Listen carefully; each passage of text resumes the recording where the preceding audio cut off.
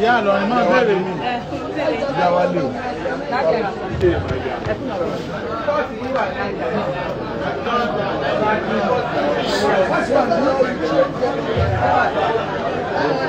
Hello, sir.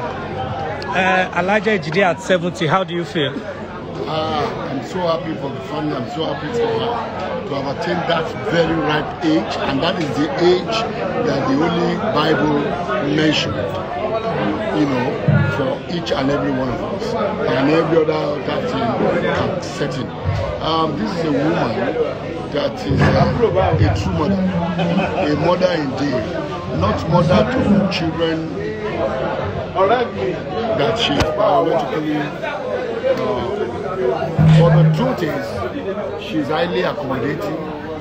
She moves, she embraces everyone. That's the kind of woman she is. She's a pillar in the matriarch of this family. And I congratulate her on today. I congratulate her family. She's a good woman.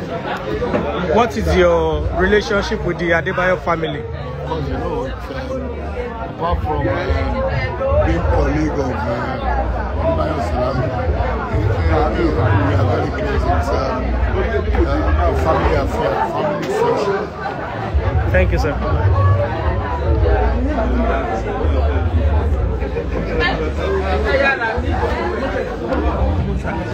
Elijah Ejide at 70, how do you feel? It's a lovely day. We are grateful to the Almighty Allah. We are grateful on our behalf. May this be the beginning of more joyful and more happiness for her in her life. May all the things Almighty Allah gave her prosper and increase by the lovely wish of Muhammad sallallahu alaihi wasallam.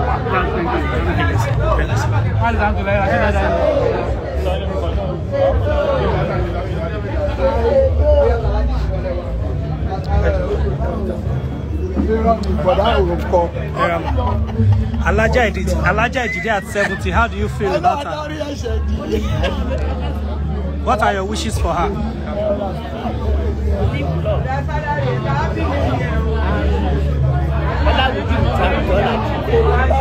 Thank you. Thank you.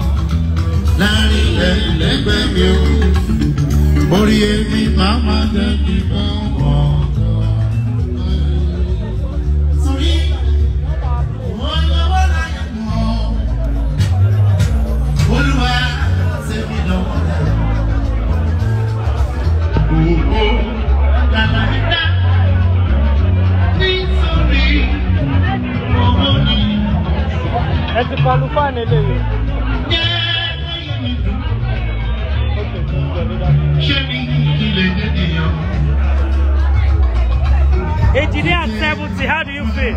I feel on top of the world. I'm happy to be here. She's a great mother to us. Ara àwọn product here ni mo wà. Ejide. Ejide at 70, how do you feel? I feel so great. I feel honored to win next day. I pray for her that she live long and celebrate many more of these days in Jesus' name. Kí ni àdúrà yín fún màmá at 70? Ejide láti ilẹ̀ tilẹ̀ la wà mo gbàdúrà pé ó ti ń jẹun ọmọ lórúkọ Jésù àwa jẹ oúnjẹ àwọn èèyàn dalẹ̀ ó ṣe 70 báyìí á ṣe 80 á ṣe 90 ẹ̀mí àgùn àwọn ọmọ ẹ̀wọ̀n wà ní fi wọ́n ṣe àsọ́fún o nínú àlàáfíà ara ló ti máa jẹ́ ìjẹ́ Ejide àti wa dáadáa ní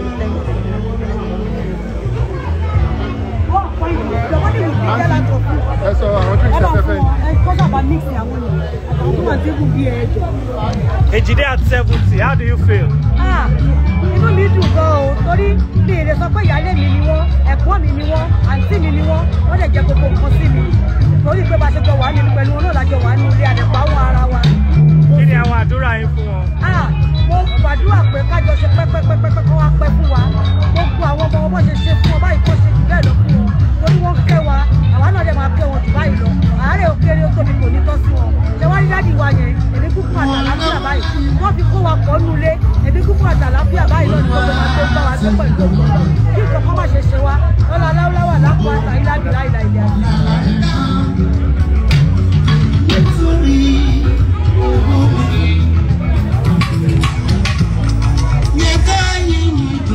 Olórí ẹbí ìsì ẹ̀, number 1.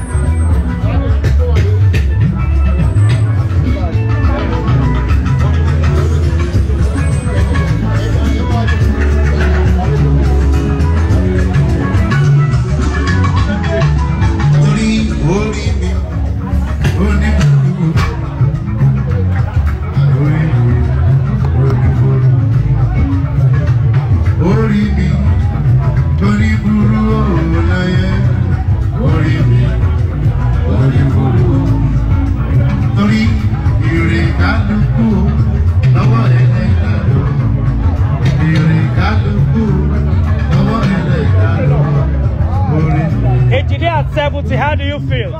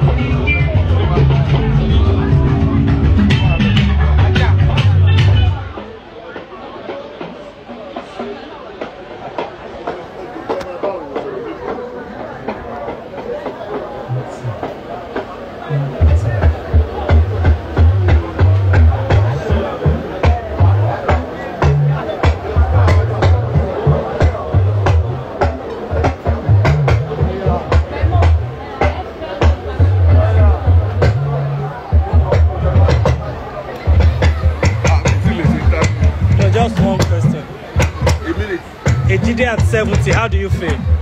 Alhamdulillah, follow.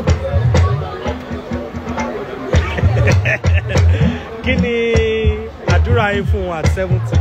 Àdúrà bá ṣe para wọn kájọ para wa kalẹ̀ ká ṣeré kalẹ̀ tọmọtọmọ